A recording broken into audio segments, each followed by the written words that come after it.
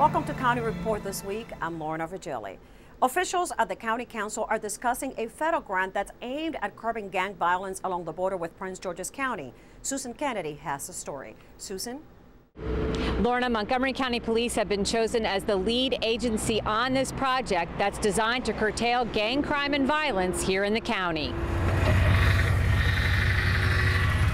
The $1.2 million grant will be used to step up police presence in targeted areas that have seen an uptick in youth crime. Last name spelling is Craig with an A. The money will fund the Montgomery and Prince George's County gang initiatives. See, it's a bigger concern because gangs are not operating in a vacuum, and there's evidence of upticks, around us as well, and how these things play off against each other, I think, can have adverse impacts. We have a serious problem that's out there, and in Montgomery County alone, we have over 1,300 members of identified gang of our youth in the county, and gang members apparently go from one side of the jurisdiction to the other, in and out of Prince George's County, the District of Columbia, Northern Virginia, and into Montgomery County. So having additional resources to help us to combat the challenge that we have between these two jurisdictions, I think, is an excellent source of revenues and support for us. Officials say one of the primary goals of this initiative is to dismantle gangs operating in the region. By coordinating resources, officials hope to reduce gang activity as well as the recruitment of young children into these groups. Councilmember Elrich says that piece is key in fighting this battle. The county, frankly, is under-policed. We are probably a couple hundred officers below the level we should be, at a minimum. And the result, of course, is less patrol activity and less flexibility. If you don't have enough officers where you can move people to where they're needed because you're afraid of creating a hole someplace else, this will give us some dedicated officers who, can be focused where we really want them to be focused. And I think in the long run, we're going to have to address the size of our police force because it's just flat out not where it should be. I'm Susan Kennedy for County Report This Week. Work has begun within the Council's Public Safety Committee on a teen curfew measure introduced by the county executive. For young people under the age of 18, the curfew would be 11 p.m. on weeknights and midnight on weekends. The council remains somewhat split on this measure that was introduced as a result of the uptick in youth crime throughout the county.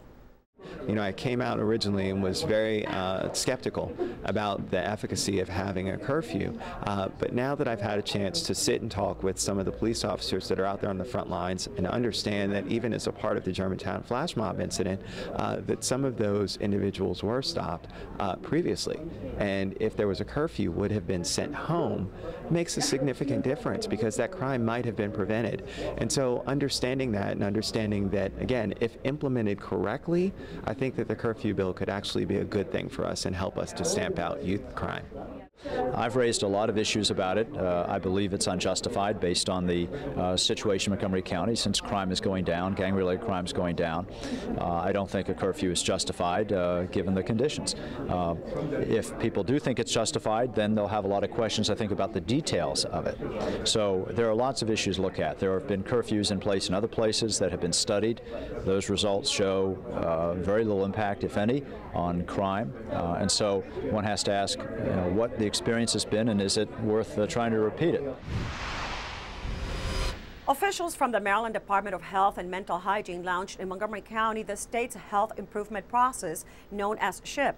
The goal is to create a partnership that provides accountability, local action, and public engagement to make progress in Maryland's health. The SHIP tool offers local planners a model for population health planning, local data sets, resources for action, and through its interactive website, a series of specific tools and ongoing technical assistance.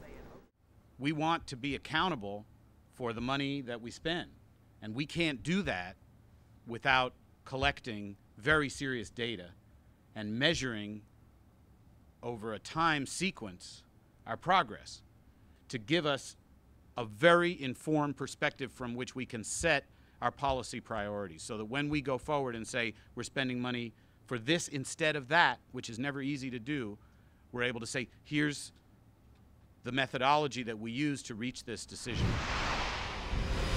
Montgomery County homeowners can apply for a residential energy efficiency rebate program and obtain up to $3,000 in incentives for energy efficiency improvements such as insulation, heating and cooling systems, and appliances.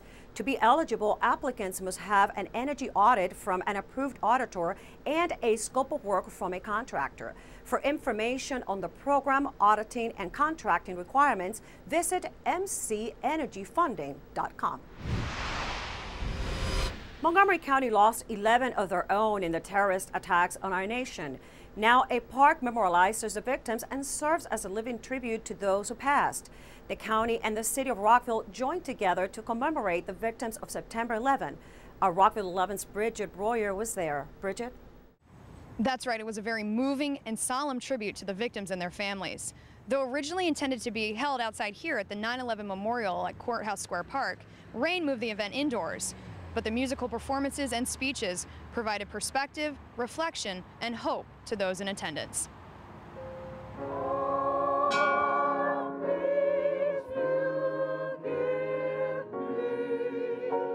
When they asked me to speak, I struggled to find what to say.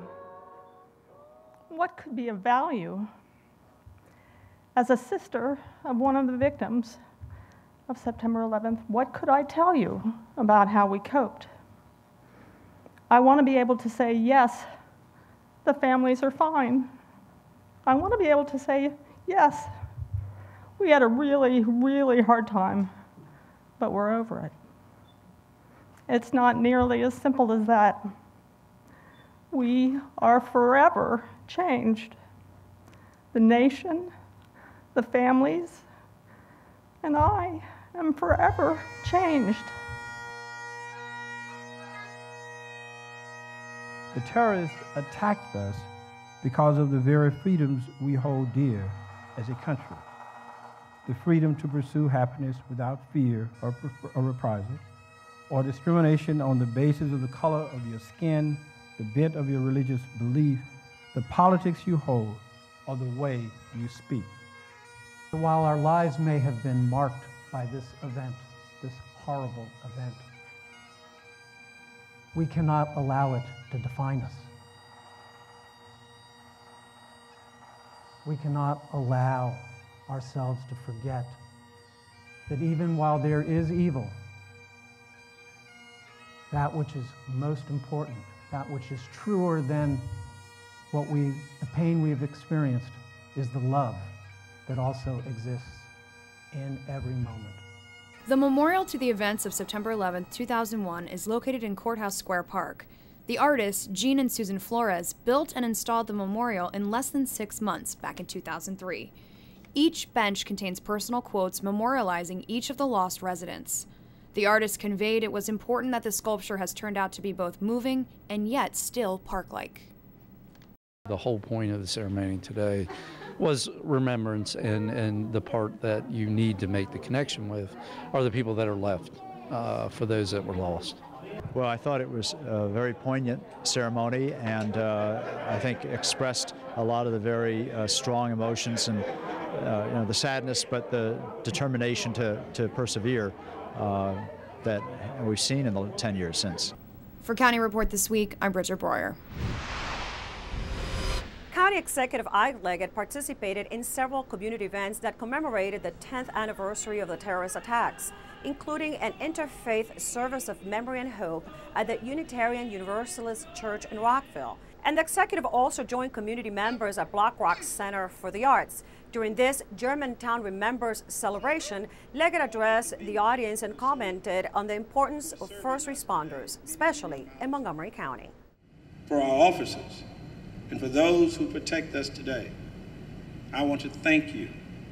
Thank you on behalf of a grateful county. We lost in Montgomery County 11 lives on that day, and we should never, ever forget the lives that we've lost, the people who protect us today, and the lives who will be lost if we do not maintain our vigilance for the future. When we come back, we will take you to a gathering of 15,000 who joined to kick off Hispanic Heritage Month. And we bring relief for homeowners facing possible foreclosure.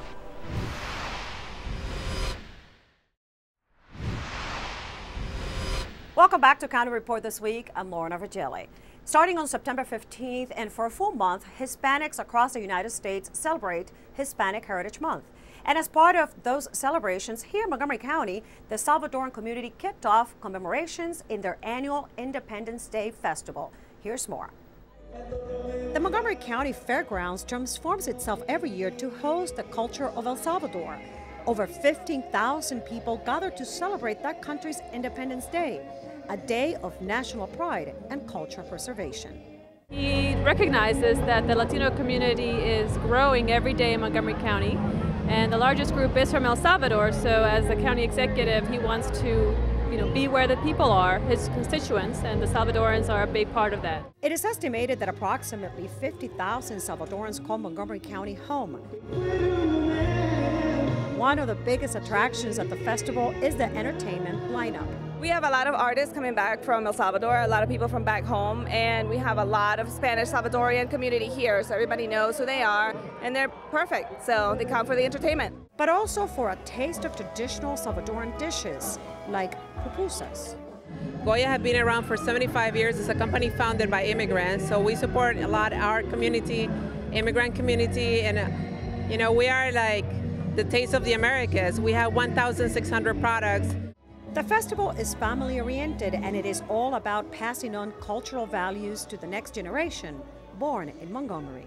Well, it's an opportunity for them to learn, because that's one of the things I want them to understand is backgrounds, where we come from. And this is part of it, showing their food, the music, the people, it's an opportunity for us as a parents to show our kids what is our culture about. The festival is held every year in early September. The Montgomery County Department of Housing and Community Affairs will host a free legal counseling session to county homeowners who are falling behind in their mortgage payments or are facing foreclosure. Homeowners will receive one-on-one foreclosure prevention counseling offered by trained representatives from approved housing counseling agencies. The event will take place on Saturday, October 1st from 10 a.m. to 3 p.m. at the Boer Park Activity Center. And now we get our police update from Officer Rebecca Innocenti with a very peculiar robbery in Damascus. Officer? That's right, Lorna. The Montgomery County Police Department is investigating the theft of a horse from the tailor-made stables in Damascus. It is believed that the horse was stolen between the hours of 8 p.m. on September 2nd and 4 a.m. on September 3rd. The female horse, whose name is Addie, is 12 years old and is a chestnut brown color. Now, if anybody sees or identifies this horse, what should they do? The police department is asking anyone who sees this horse or has information about this case to please call detectives at 240-773-6330. Thank you, Officer Innocenti, for the update. When we come back, the county's elementary schools get praise from the federal government. And Montgomery College dresses up for the arts in the fall. We'll be right back.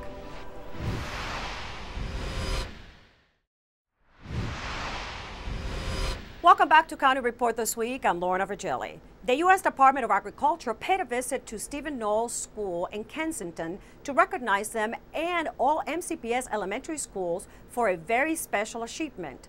It seems our students are taking pride in being healthy. Here's the story. How do you feel about the food that we've been serving these days? All right, I'll take that. Thank you. The United States Department of Agriculture honored every MCPS elementary school for their focus on health and nutrition, making them among a few select schools nationwide to receive such recognition. Only 10% of schools nationwide are honored with this award, and all MCPS elementary schools received it. I am very proud that every single one of our elementary schools has succeeded in creating an environment where every student has access to healthy food and a curriculum that helps them understand the importance of physical education and healthy choices when it comes to eating. One of the best aspects of Montgomery County are its schools. USDA's Undersecretary Kevin Concanon made a special visit to Arcola Elementary School to celebrate Montgomery County Public Schools' success in providing healthy meals, nutrition education, and time for physical activity during the school day. We want to balance healthy eating with exercise We'll grow up healthier, we'll learn better over the course of the year, and schools like this one are really leaders. To receive the Healthier U.S. School Challenge Award, schools must offer vegetables, fruits, whole grains, and low-fat, fat-free milk, and more. Physical exercise and lessons on nutrition and healthy living are incorporated into the school day. Having access to food and having access to healthy food is, of course, incredibly important. We've taken a lot of steps to ensure that students have healthy meals, time for physical activity during the day, and an opportunity to gain knowledge about how to live healthier lives. Students like the healthy menu options and enjoy exercising. Well, healthy lunches help you grow big and strong. I like my healthy lunch because it's good and healthy. Eating healthy food makes me feel healthy and strong. Once they see that it's fun and it's tasty, then they like it. MCPS is one of only a few school systems in the nation where all elementary schools received this award. Congratulations. The performing arts are in full swing at Montgomery College with free and low-cost events throughout the fall. Here are a couple of the free events open to the public at the Rockville Music Recital Hall. On September 28th, listen to the jazz performances of the Rockville campus faculty. And on September 29th, enjoy the Native American contemporary sounds of the Jeff Ball Band. This performance is part of the World Arts Festival, a series of performances, events, and exhibits that reflect our multicultural community. Both of these concerts are free and open to the public. To keep up with the arts events at Montgomery College, visit artsinstitute.montgomerycollege.edu. Well, the Fillmore Music Center opens its doors in downtown Silver Spring, and those attending performances there should know where to park or to ride Metro to the events. Here's Tom Pogue from the county's Department of Transportation to tell us how to best get to the Fillmore. Hi, I'm Tom Pogue, Community Relations Manager for the Department of Transportation. Here's an update from Montgomery County. Anticipation is high for the opening in downtown Silver Spring of the county's newest music venue, the Fillmore. Opening the week of September 15th, it's located on Colesville Road across from the AFI movie theaters just above Georgia Avenue. Here's some information on how to reach the center and where to park. First, let's start with the transit options. You can easily walk up Colesville Road from the Silver Spring Metro Station.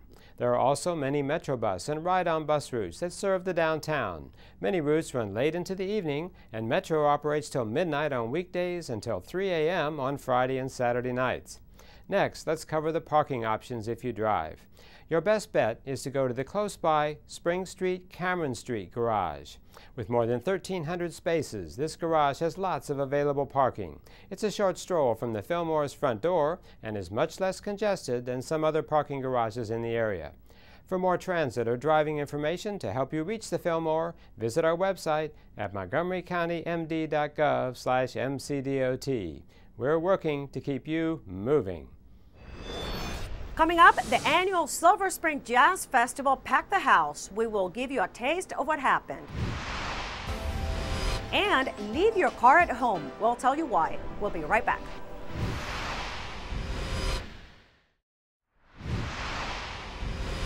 Welcome back to County Report This Week. I'm Lorna Virgili. On any given weekend during the summer and fall months, downtown Silver Spring always has something to offer. Last weekend was all about the 8th annual Silver Spring Jazz Festival. Montgomery Community Media was there to capture it all.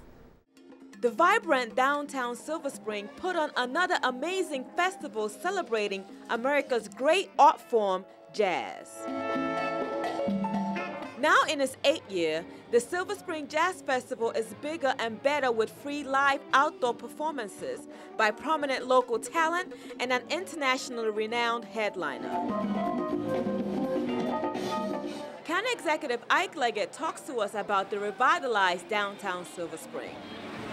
Silver Spring has a civic spirit about it. People really get out and care for the community. We built now in Silver Spring a new civic building. We're building a new library, a transit center. We're open now, Fillmore Entertainment in Silver Spring, and we are really moving Silver Spring forward. The Civic Center at Veterans Plaza was definitely the perfect venue for this event. It's been a long time for this venue to come to the Silver Spring area. I live just on Georgia Avenue, straight shot. Here I am, got a great seat, love everything about it. Well, we came to the festival last year, had such a good time. We were determined to come this year and not miss it. Jazz is one genre of music that appeals to everyone. We spoke to a few of the artists to find out what jazz means to them. I grew up around jazz. My dad played jazz. He was a musician, and his brother, they both were musicians. If you think about jazz and its roots and the roots of the rhythm of Latin music, right there you have the fusion. The Jazz Festival went on well into the evening with Silver Spring's own Marcus Johnson displaying a performance like no other.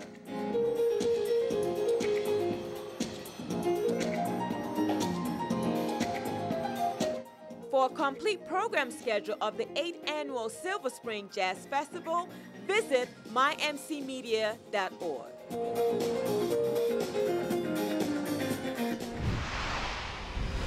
Well, even during the winter months, we can have some color in the garden. Here are our friends at Brookeside to show us what plant should be planted now to get full winter bloom.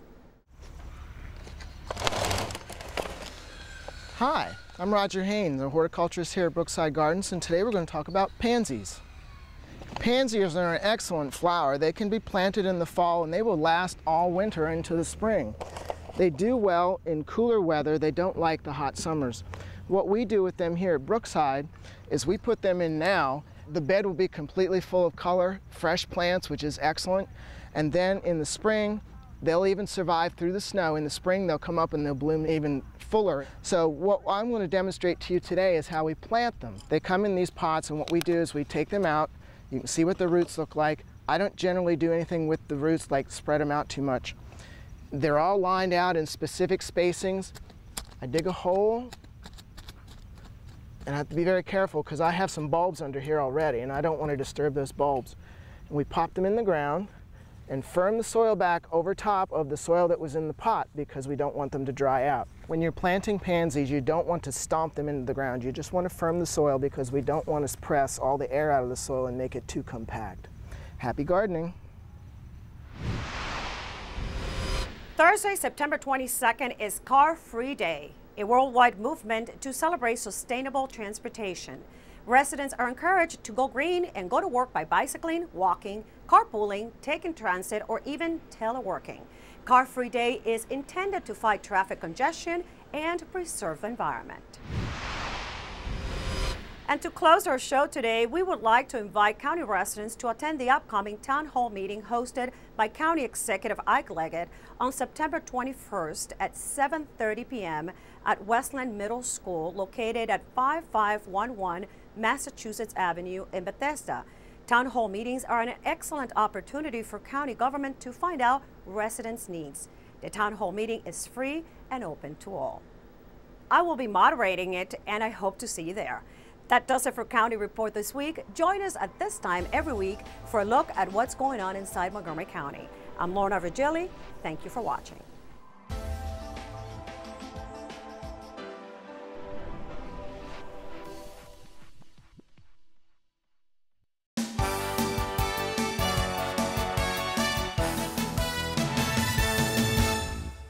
Liliana Arango, director of the Hispanic Business Institute and MC's Workforce Development Program, has been recognized by the Greater Washington Hispanic Chamber of Commerce for the Institute's impact in the local Hispanic business community and workforce. The 10th season of MC's World Arts Festival has begun. The year-long series celebrates music, dance, film, and visual art from around the world and reflects the 167 nationalities of the Montgomery College community. And make sure to check out an MC sporting event this fall. The men's and women's soccer teams and the women's volleyball squad are all highly ranked in preseason polls, and all are expected to contend for their Maryland JUCO championships. You can find their schedules at the athletics website. For more information about the endless possibilities at your community college, visit our website.